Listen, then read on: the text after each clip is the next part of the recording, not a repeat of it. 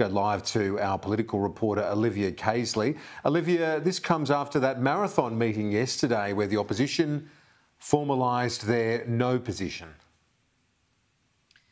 That's right, Kieran. So Ken Wyatt was the nation's first Aboriginal person to hold the Indigenous Australians portfolio. And these reports today that he's now quit the Liberal Party over their stance on the voice is hugely significant. Mr. Wyatt is a member of the Referendum Working Group and just weeks ago stood alongside the Prime Minister as he delivered that hugely emotional press conference in the Blue Room here in Parliament House as he outlined both the proposed wording of the question that will be asked of the Australian people at a referendum at the end of this year, as well as the 3 clauses that would be added to the nation's birth certificate if that referendum is successful. So in a statement given to the West Australian, Mr. Wyatt has said, "I still believe in the Liberal Party values, but I don't believe in what the Liberals have become.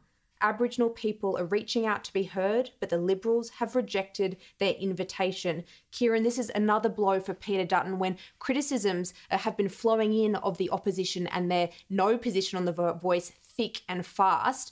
Here are some of the responses, starting first with the Prime Minister. Yesterday's position was confused.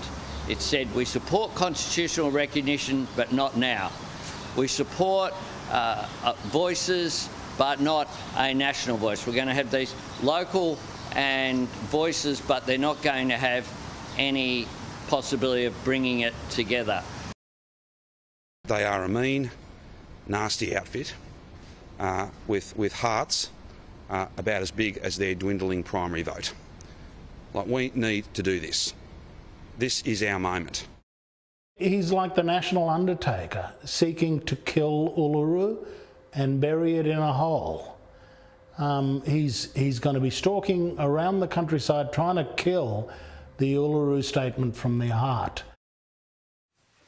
National Senator Perrin Davies says she's disappointed by Mr. Wyatt's departure from the Liberals. Well, I mean, it's very disappointing. Ken Wyatt did a lot for Indigenous people in this country. He was our first actual Indigenous Affairs Minister. He has a lot to contribute. It is disappointing to hear that he's decided to leave the Liberal Party, but he is entitled to do so. This comes as the Liberals formalised their opposition to the government's proposal on the voice referendum yesterday. While the Liberals do endorse constitutional recognition, they don't think that the national voice should be enshrined in the nation's birth certificate, and they're going to join their coalition partner, the Nationals, in actively campaigning against the government's proposal, Kieran.